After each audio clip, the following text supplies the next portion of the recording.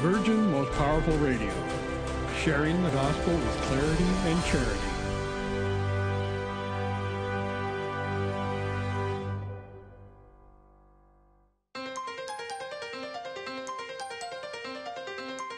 And now, Virgin Most Powerful Radio is pleased to present Hands-On Apologetics with renowned Catholic author and apologist, Gary Michuta.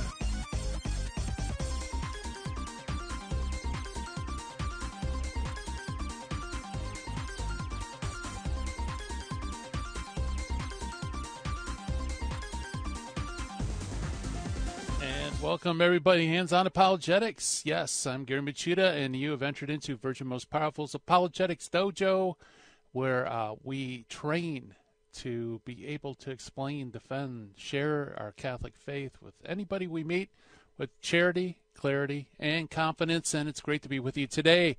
Got an awesome show in store for you. In fact, our guest today is a hero of mine.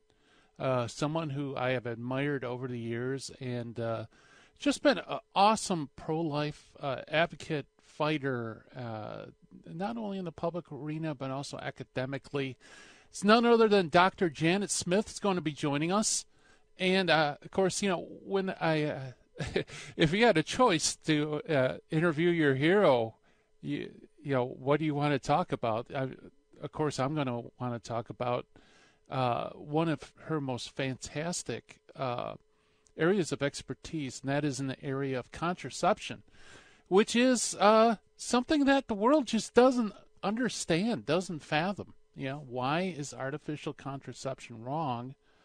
Well, NFP, natural family planning, is okay. And also, why? I mean, what's so immoral about using artificial contraceptives? Well, Dr. Janet Smith, I think better than anybody that I've heard, really has awesome argument to help explain that to non-Catholics, to people who are thoroughly secular, and give some compelling arguments for the truth of the Church's teaching on this controversial issue. And it's not only controversial as far as those outside the Church, but it's also controversial for those inside the Church, those that really haven't been catechized and really haven't heard a good defense of the Catholic Church's teaching. So I'm going to bring her on. We're going to talk about what's the difference between artificial contraception and natural family planning. We also hopefully can get to how you can help share and explain and show the beauty of the Church's teaching on this issue. So I am super fired up to have her on. That'll be coming after the first break. And as always, we do our critical thinking skills. You know, we build up those, our neurons, you know, get them all firing in the correct order so that we can think critically about a lot of the information that we get out there. And also, we also learn a little bit about church history. And to do that, we have our Finding the Fallacy and the Meet the Early Church Fathers segments. Today's Finding the Fallacy, by the way, is none other than the very popular Argumentum ad Populum. In other words, the argument to the popular. And we are going to meet an early church father today who is not necessarily an individual, but a group of writings known as the Apostolic Constitution. So good things in store for us today. Lots to talk about. And as always, you are part of the program. So give us a call, 888-526-2151. That's 888-526-2151. Love to hear from you. Or perhaps you have a question for Dr. Smith. Also, you can send us your emails at questions@handsonapologetics.com. Those go directly to the Sensei's mailbox, where I try to answer every single one I get, and even sometimes a few of them make it on the air. So good stuff. And it's also time for me to give my shout-outs to welcome all you watching live stream on social media, namely Facebook and YouTube. Hello, everybody. Great to see familiar names there.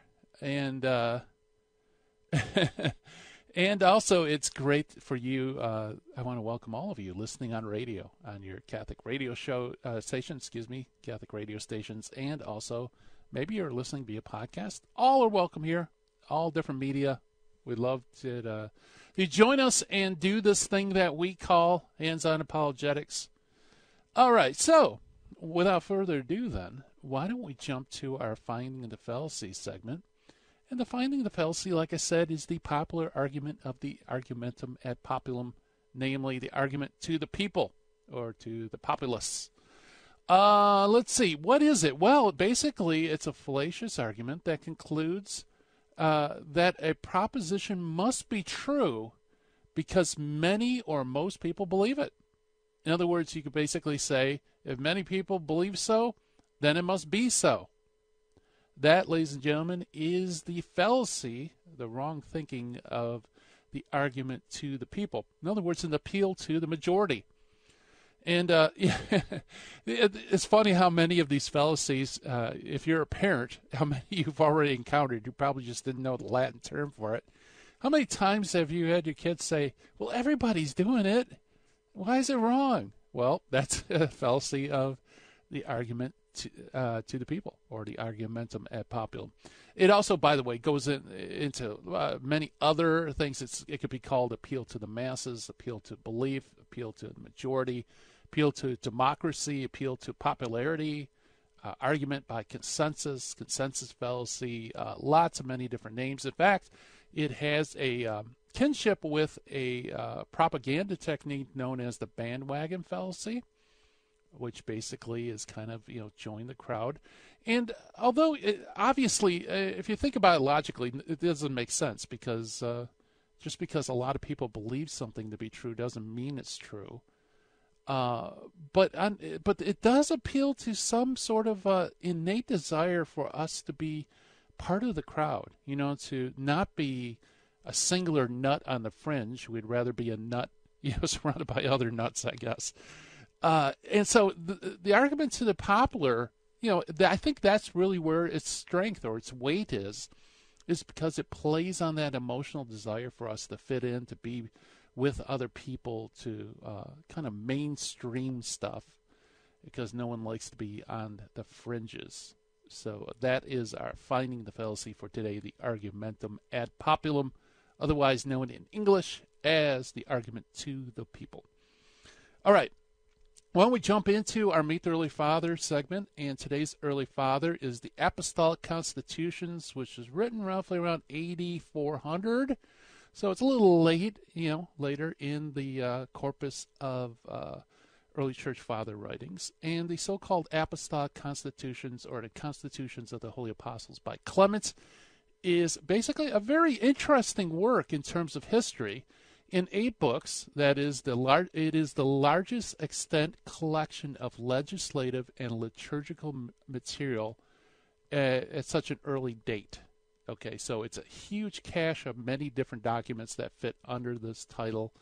The work pretends to be of apostolic origin, and is written out and sent around to all the bishops and priests by supposedly St. Clement of Rome, who, as you know, is an apostolic father. We talked about that him on our show. But in that respect, it's actually a forgery. It's not a legitimate document from St. Clement of Rome. Rather, the person put the name on there as a literary device and deliberately to lend credence to these documents. So just FYI, it might be called Apostolic Constitutions, but its apostolicity is doubtworthy. And it's divided into 3 parts. And let's go some of the parts. First part is books 1 through 6, which is a revised version of another work known as the Didascalia of the 12 Apostles, which was written in the beginning to the mid-3rd century. Most of the Apostolic Constitutions basically is this work, the Didascalia, being reworked. Let's see, and the Didascalia prescribes fasting during Holy Week, whereas the Constitutions actually prescribe fasting through the whole of Lent, all 40 days. Part 2, the whole book of 7, book 7, is divided into 2 sections. The first section is an enlargement on another apostolic father known as the Didache, or the Teaching of the 12. The second section is a collection of prayers of praise and thanksgiving, instructions for catechumen, administration of baptism. It catalogs bishops consecrated by the apostles, all sorts of interesting information. And the third and probably the most valuable part of the work is its final book, Book 8, which deals with charisms, about ordinations, blessings, some legal prescriptions, and finally in chapter 47 of the Apostolic Constitutions, it's a work of Pseudo Clement known as the Apostolic Canons, or the 85 so-called Apostolic Canons. And chapters 6 through 15 contain an entire so-called Clementine liturgy, the oldest extant complete text of the Mass. So it's a huge collection of works, and some of them are just reworkings of some writings from the Apostolic period, like the Didache. Some of it's reworkings of later documents, like Didascalia. But it also has some very interesting things in terms of liturgy and teachings of catechumen. So it has a lot of info. But again, the problem is really not even what it claims to be, namely the Apostolic Constitution. It doesn't come from the apostles.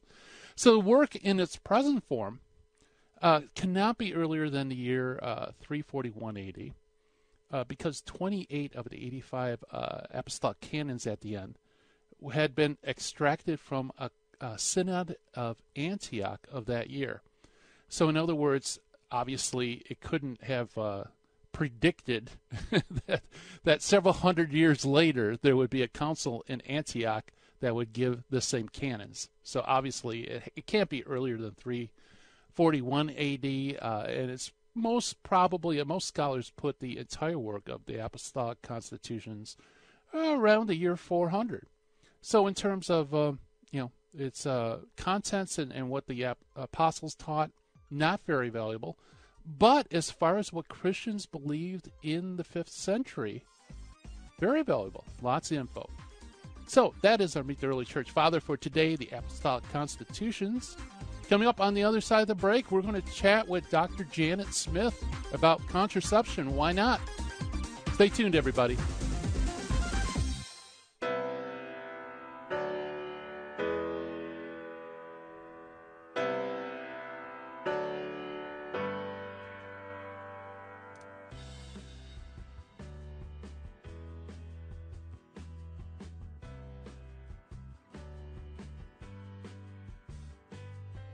This is Terry Barber reminding you there's a women's conference coming up September 7th, 2019 at the Sacred Heart Chapel. Mary Danielle Barber will be speaking along with Barbara Nicolosi. They're going to be talking about true femininity, be who you are. This is going to be for your daughters, your mothers. Every woman should be at this conference. And the way to do it is go to virginmostpowerfulradio.org or call 877-526-2151.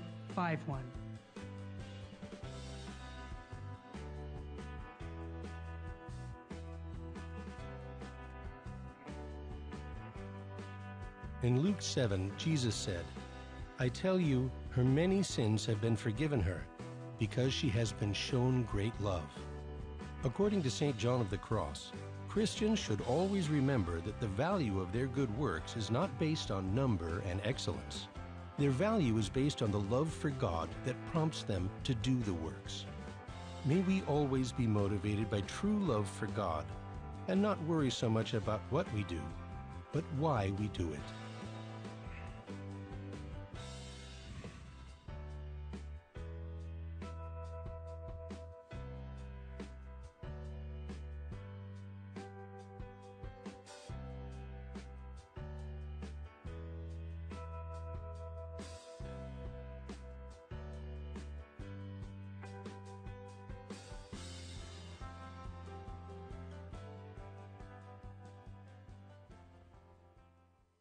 Buying or selling your home or your business property? This is Terry Barber. Real Estate for Life underwrites the Terry and Jesse Show. And they can connect you to one of 900 pro-life real estate agents around the world. And when they receive their referral fee, they will give 80% of it to a pro-life organization. Wow! That's 80%! realestateforlife.org, 877-LIFE-US1.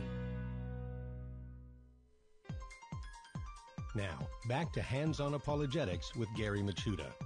If you'd like to join the conversation, call 888-526-2151. Here's Gary. And welcome back, everybody, to Hands-On Apologetics. And, there are many different teachings of the church that today people outside the church just don't understand. In fact, they outright reject. And as Catholic apologists, we need to be able to give an answer for the hope that's in us and explain why the church teaches what it does and why everybody should embrace Catholicism. And so there's many different very contentious issues such as abortion and other ethical issues. But one issue that's out there that I think a lot of Catholics simply don't understand, and therefore they're really not equipped to share and defend the faith on, is the church's teaching concerning artificial contraception, how artificial contraception is different from NFP, things like that. Well, to help work us through this, I have a guest that I've admired for a number of years, and that is Dr. Janet Smith. Dr. Smith has taught philosophy for 9 years at the University of Notre Dame in a program of liberal studies. She went on to teach philosophy for 12 years at the University of Dallas. And she came right here to the Midwest at Sacred Heart Major Seminary back in 2001. And as of 2016, she held the Father Michael J. McGivney Chair in Life Issues. And she just recently retired this year. She's a prolific author and speaker. And Dr. Janet Smith, welcome to Hands-On Apologetics.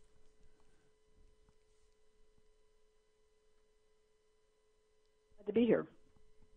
Well, yeah, it's the pleasure is all mine, to tell you the truth. You've been a hero of mine over the years, and and so this is kind of a dream come true. Okay, I always find that it's flattering, but I know myself, so it's always like, what do I do with that? Just say thank you. Well, you know what? That's just encouragement to keep up the great work. Right. Yeah. One area that you are security heard out is there that in the interest. So people, we don't Catholics. Many of us don't even know that the church has any teaching, less what it is. Maybe it's there. Well, it interests people to know that all Christian churches were opposed to contraception until 1930. And it was the Anglican Church for the first time that broke with this unbroken tradition. Not for any good theological reasons. Just hearing from spouses about how hard it was to have large families and saying, well, then, okay, in those instances, contraception might be morally permissible. The Catholic Church, at that time, Pius XII put out a beautiful document, Pius XI, Casti Connubii, and just a gorgeous document on marriage and contraception. And then there was virtually no debate within the church about the topic until the late 1950s, when there was word was coming out the contraceptive pill was being invented, and that it was going to allow spouses to control their family size without using a condom or a diaphragm, which were basically withdrawal, which were the methods of contraception up to that point of birth control, if you will. And so people were excited about that and thought maybe it would be okay for Catholics to use it because, again, it didn't interrupt the spontaneity of the sexual act. But the pill was really invented late 1958, 59 or so.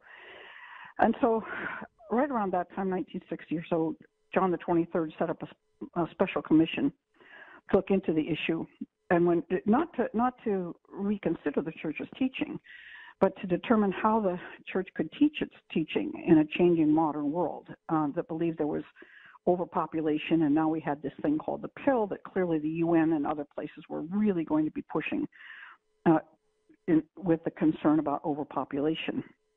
And so in 1968, Pope Paul VI put out the document Humanae Vitae, which just reaffirmed what the church's teaching had always been on contraception, which was not in accord with God's plan for sexuality, that God had two purposes for sex. One was to permit a man and a woman to become one and to greatly affirm each other and proclaim that they wanted to be one in a sense of going forth together in this world as a unit, helping each other expressing their love for each other, affirming each other, and that it should be open to children, and that they are meant to, the gift of sexuality is meant to help God actually bring forth new human souls. He wants human souls. He made the whole universe for human souls so that we would be able to spend an eternity with him.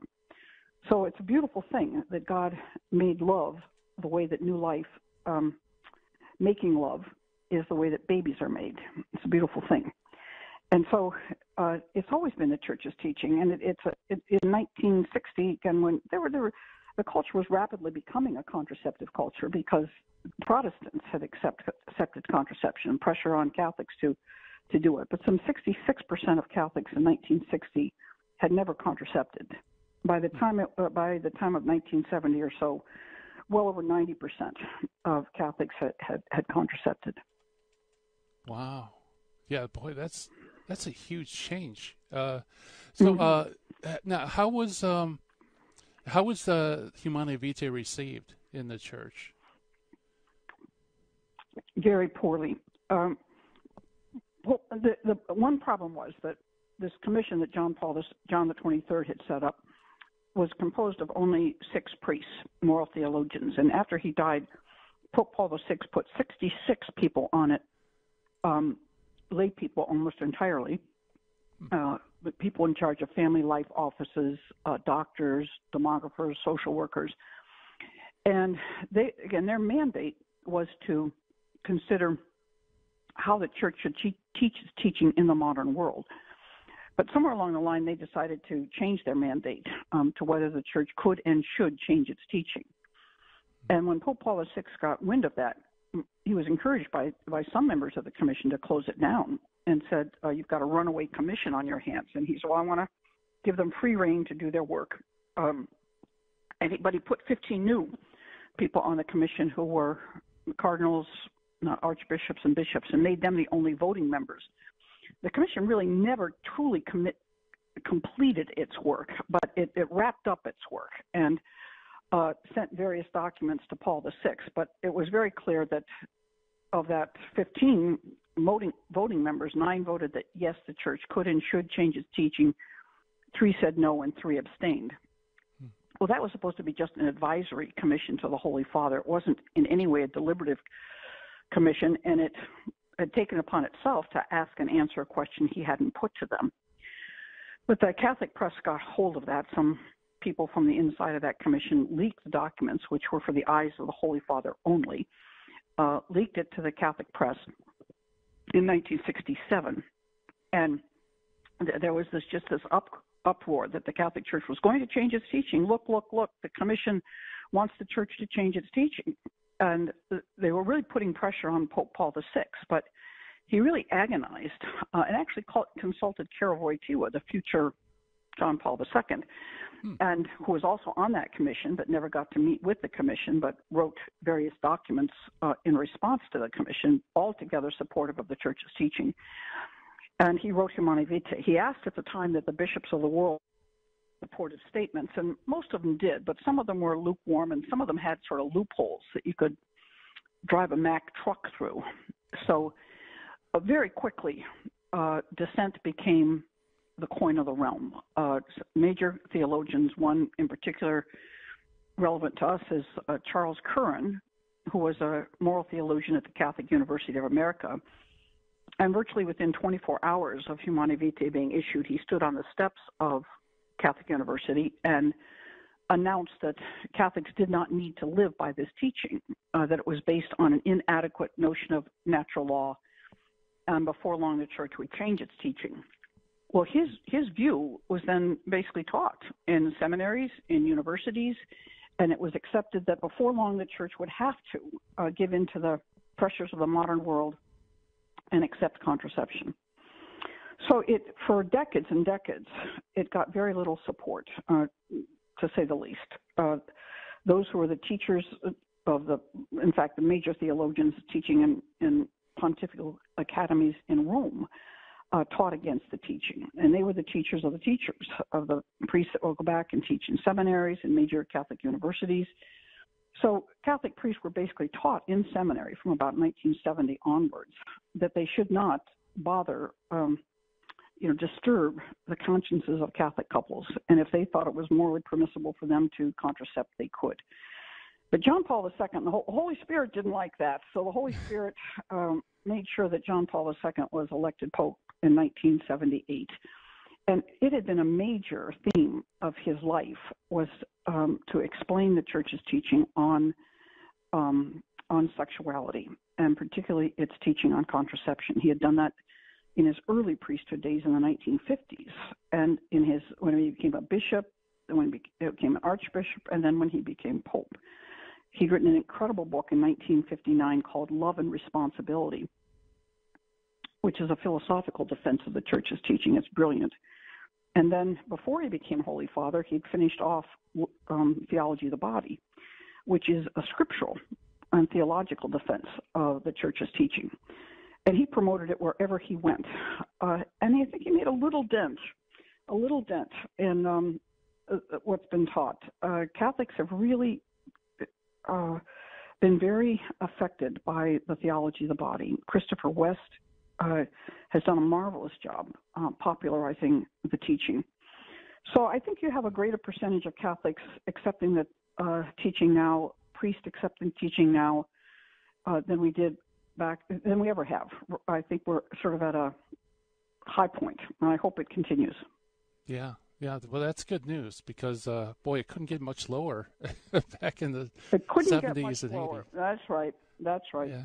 Yeah. It's so we're headed in the right direction. Well, we're coming up to our first break. And on the other side of the break, Doctor, I want to ask you to explain, how does natural family planning differ from artificial contraception? And then maybe if you could give us some tips on how to explain to someone who's outside the church and, really doesn't understand why the church has any problems with artificial contraception, what we could do as Catholics to kind of persuade them in the right direction. Does that sound good? Mm-hmm. All right. Excellent. Well, yes. Ladies and gentlemen, we are talking with Dr. Janet Smith and about, like I said, one of the thorniest issues that confront us Catholics today is, ethics and especially sexuality. And let's see. Actually, I came up a little short on the break. We still got a few more seconds. Maybe I could ask you a quick question. Does the church permit, boy, I'm messing up on time. See, I'm in awe of you that I lost my faculty of timekeeping. All right, now I do hear it. Now I do hear the music. Okay, we're talking with Dr. Janet Smith on contraception. Stay tuned, folks. This is Hands On Apologetics. More to come on the other side of the break.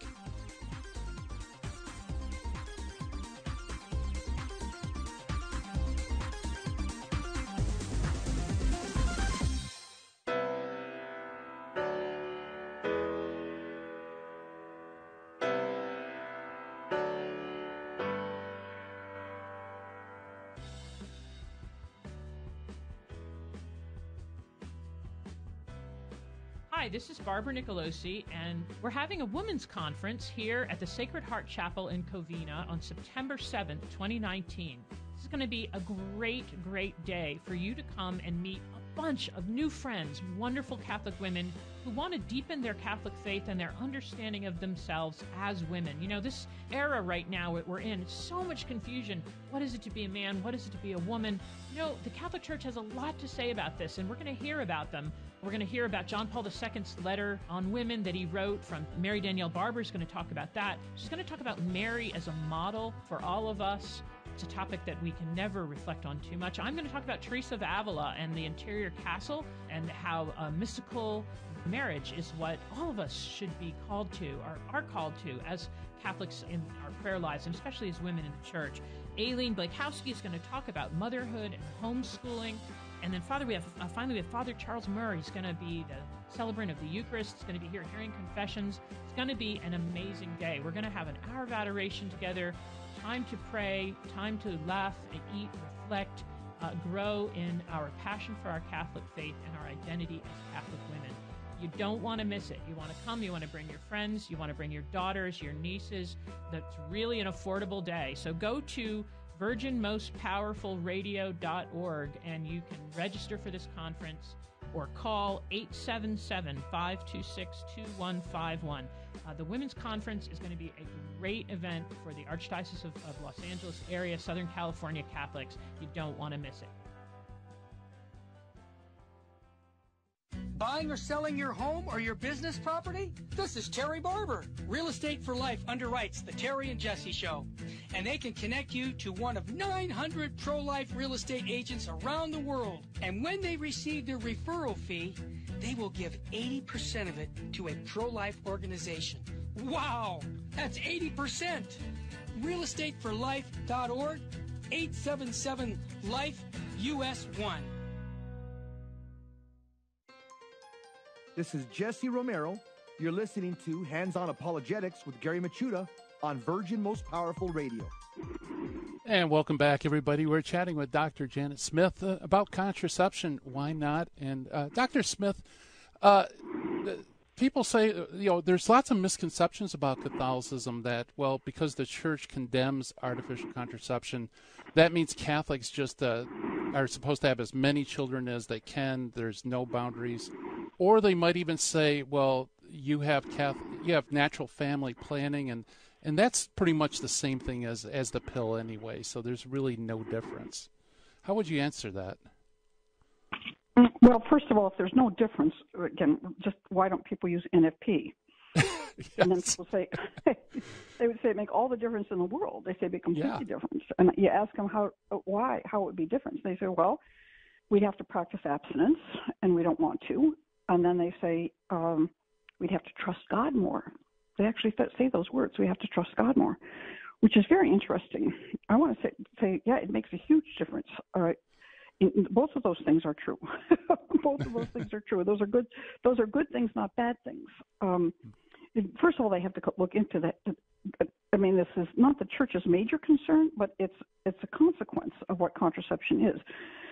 We have to first understand that God made the world and said it was good. God made the human body and said that it was good. God made fertility and said that it was good. All right, it's good to be a fertile human being, not bad.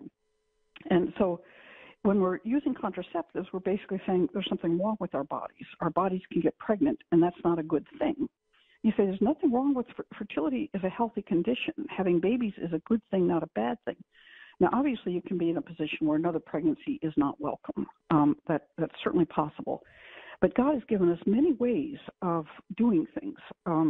We could, for instance, if you want to diet, that's oftentimes a good idea to lose weight. Well, there's many ways you can do that. You can exercise. You can be very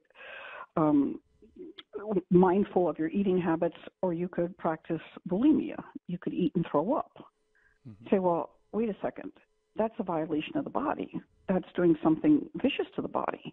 You say, no, you have to use good means that respect the body, or ways that respect the way that the body works. Exercise and dieting are very good things. Bulimia is a very bad thing. Yes, you'll lose weight, but it's a very bad thing. Anorexia is a very bad thing. It's a disease. These are diseases.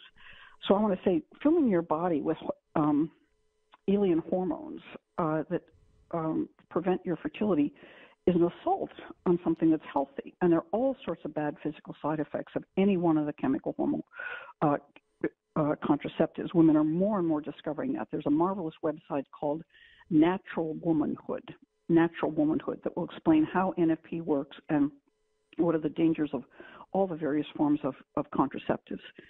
Natural family planning completely respects a woman's body. It's not an assault on a woman's body. It's not saying there's something deficient about a woman's body. It's saying God designed the body well. He gave a woman a window of the month where she can get pregnant and other windows of the month where she cannot possibly get pregnant. Most women don't know that they ovulate, honestly, only once a month. And they know that, but they don't know that the egg lives for only 24 hours in their body and can be fertilized for only 12 of those 24 hours. Now, it's a little more complicated because women secrete a certain kind of mucus that keeps the semen or sperm alive, and can do that for 5 days, up to 5 days. So a woman can have intercourse 5 days before she ovulates and get pregnant on the day that she ovulates. That's very rare. It's 3%. but it can happen. So most women, but if she doesn't get pregnant, that egg dies quite immediately, again within 24 hours of ovulation. She can't get pregnant for the rest of the month. Absolutely impossible. There's no egg there to be fertilized. So wouldn't it be a wonderful thing if a woman could identify what are the days of the month where she might get pregnant? And if it were not a good idea to get pregnant, it's clear that it'd be a good idea to abstain during that time.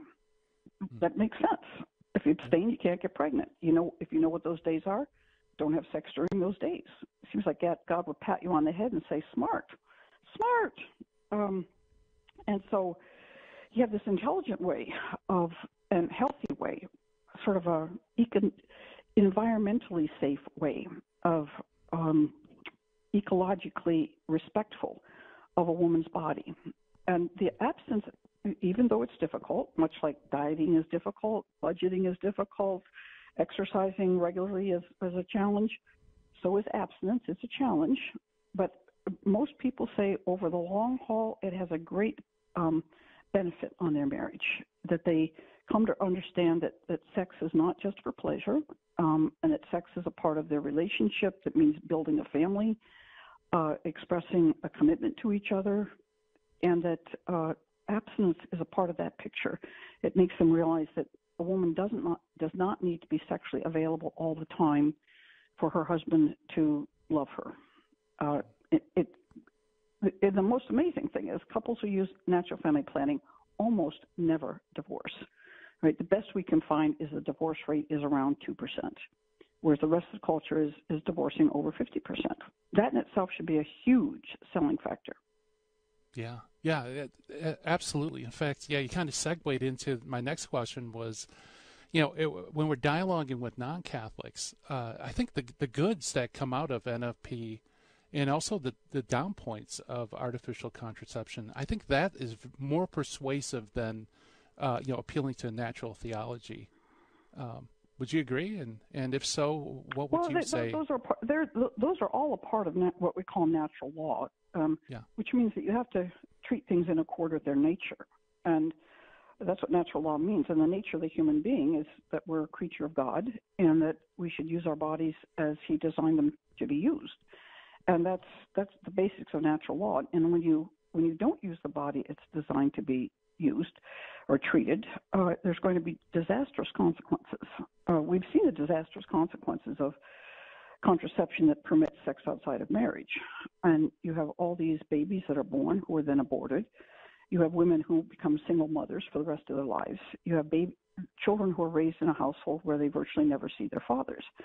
You say that those are very kind of direct consequences of contraception.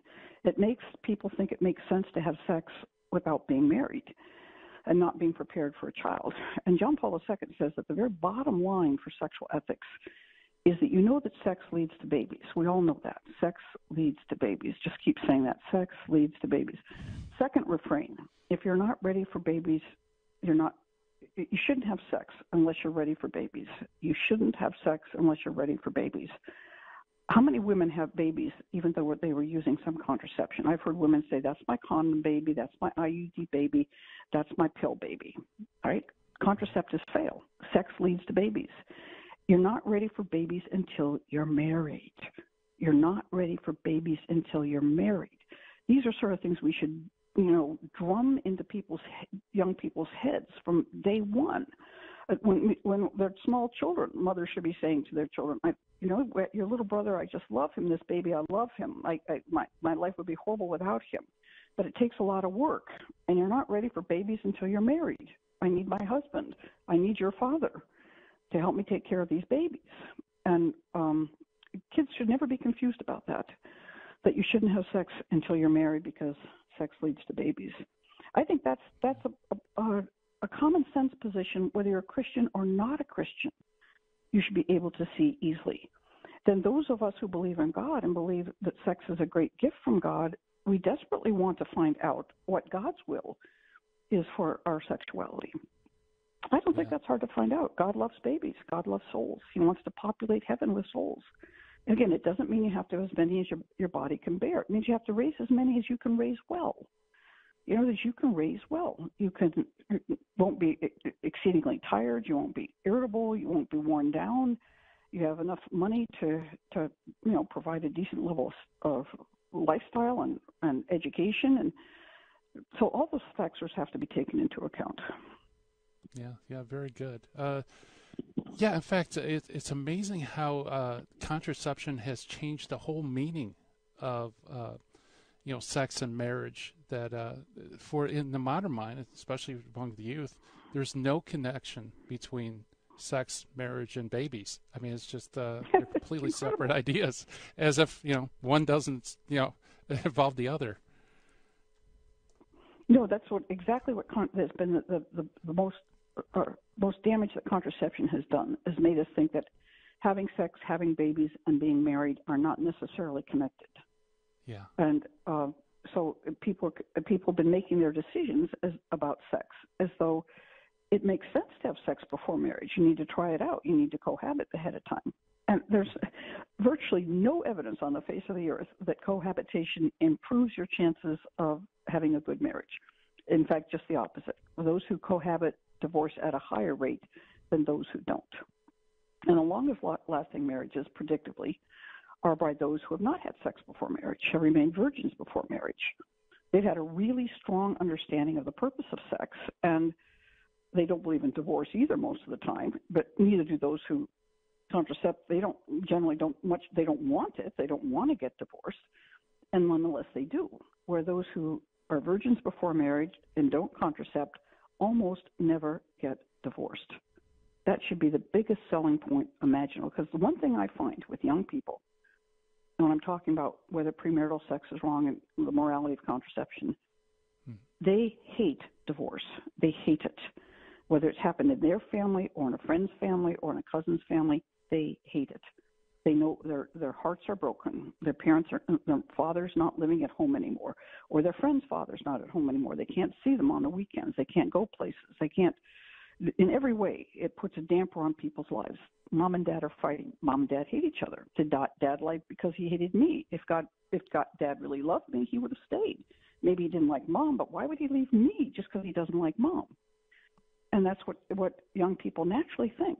They may not be able to express those things to their parents. So they very, very much don't want to get divorced. They don't want to cause that pain to their own children. And so the church knows how the best lifestyle to have, to do the best you can make it to be so that you don't get divorced. And that's don't have sex before marriage. And with marriage, don't contracept. Go to church, worship the Lord, stay married, love your spouse, work on your marriage. There you go. Very good. Well, thank you so much for coming on the show. We really appreciate it. Well, thank you for having me, Gary. All right. That's Dr. Janet Smith, ladies and gentlemen, and I'll give you more information where you can get more of her stuff. Stay tuned.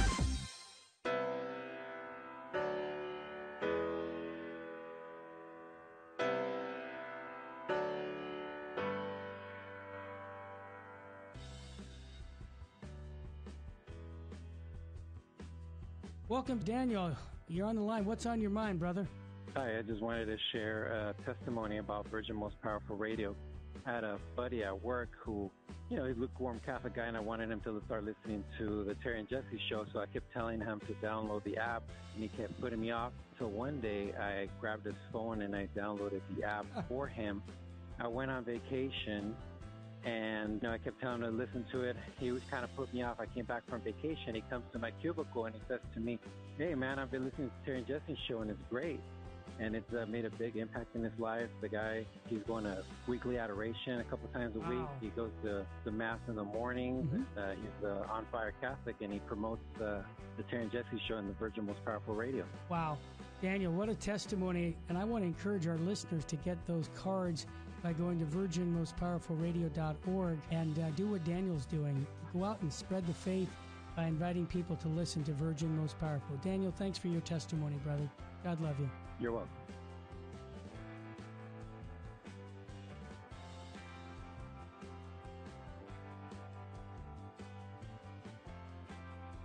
This is Terry Barber reminding you There's a women's conference coming up September 7th, 2019 at the Sacred Heart Chapel. Mary Danielle Barber will be speaking along with Barbara Nicolosi. They're going to be talking about true femininity. Be who you are. This is going to be for your daughters, your mothers. Every woman should be at this conference. And the way to do it is go to virginmostpowerfulradio.org or call 877-526-2151. Buying or selling your home or your business property? This is Terry Barber. Real Estate for Life underwrites the Terry and Jesse Show. And they can connect you to one of 900 pro-life real estate agents around the world. And when they receive their referral fee, they will give 80% of it to a pro-life organization. Wow! That's 80%! realestateforlife.org, 877-LIFE-US1. Now, back to Hands-On Apologetics with Gary Machuda. If you'd like to join the conversation, call 888-526-2151. Here's Gary. And welcome back to Hands-On Apologetics, folks. And yeah, what a great segment. Dr. Smith had another engagement she needed to go to, but nevertheless, some great gems in terms of defending and explaining this teaching that we really need to let people know, because it helps people. It's good for people. That's the beautiful thing about Christ and his church, is that church teachings are beneficial. They help people. It's not like, you have to do this because it's hard. You should do it because it's good. It's what our Creator wanted. And I wanted to give, let's recap a couple things she said really quick that's really important. Number one, the key to understanding the church's teaching in terms of conception is that there are two aspects, love and life, and they have to be present, okay, when the marital act happens, and you can't thwart one or the other. So in vitro fertilization, for example, destroys that love aspect, that unitive aspect of sexuality, and also contraception distorts or blocks or prevents that life aspect of it. And so we can't act against either one of those. So it really, the church's teaching is as simple as you can get. Love and life, they belong together. And that doesn't mean that, that every act of intimacy has to be fully and completely unitive or loving. Maybe you're not completely in the mood. Or it doesn't mean that every act has to be life-giving. But the thing is, we can't act against those. Okay, so that's really where contraception comes in. That's an act against that. It's performing the act while losing one of those two goods. And the other thing, too, listening to her defense of contraception and NFP, her critique, I should say, it was like listening to a master violinist. There's so many nuances she threw in there. I just want to tease out a couple. Notice how she couched it as environmental, as natural.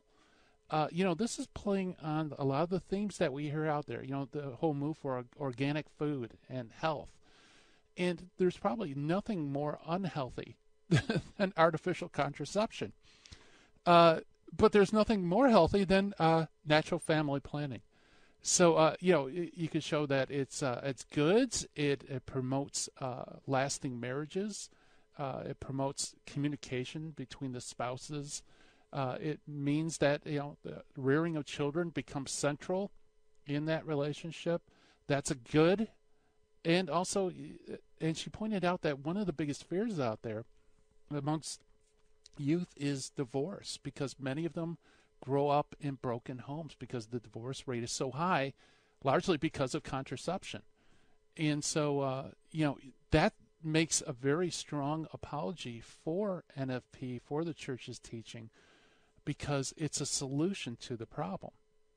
It's if you take sexuality seriously and NFP, seriously, that's going to relieve them of that fear, that burden that they carry around about concerning divorce and remarriage. Because she's right. No one enters into divorce thinking it's not going to work, it's going to be a failure. I think a vast majority of people who are hoping for the best. They want a lasting marriage. So that's very, very strong apology. And boy, there's so many other details that you could tease out. Even though, unfortunately, we only had 2 segments with Dr. Smith, I recommend those. Go to virginmostpowerfulradio.org, those who are into apologetics. Listen to those 2 segments again, and especially the second segment. And you can hear all sorts of awesome themes that she weaves into her explanation that I think most secular people would gravitate towards, that would sound right to them, So let me give you some websites. First, One More Soul. That's all one word, onemoresoul.com. I believe that is the website where you can get a lot of Dr. Smith's material, articles, things like that. She also mentioned another website, and I have it here. It's Natural Womanhood, all one word, naturalwomanhood.org. And I haven't had a chance to check it out, but if Dr. Smith, she gives a thumbs up to it, it's got to be good. And I think that approaches the whole issue of sexuality, contraception, from a natural, like organic viewpoint.